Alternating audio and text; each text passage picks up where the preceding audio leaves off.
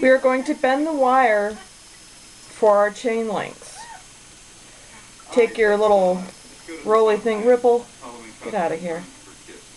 We're going to bend it at a 90-degree angle, then take our crimper,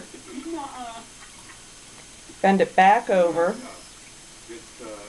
and kind of turn it. See how you got a little loopy thing going on there? And we're taking our crimper and we're wrapping it around. Ripple. Pardon the cat.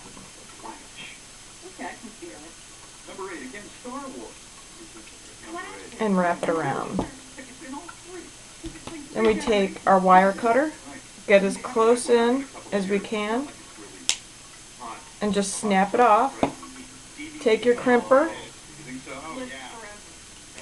and just tamp down the little pokey outy bit. Gotta love my technical terminology. We just don't want it to snag any of our knitting, and sometimes the seed beads break, and depending on how anal retentive you are, you may choose to redo it, or you can always fudge it from the other end and open up your loop at the other end and just slide a new seed bead on.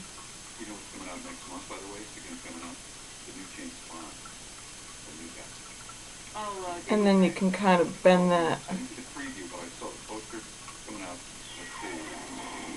and back in.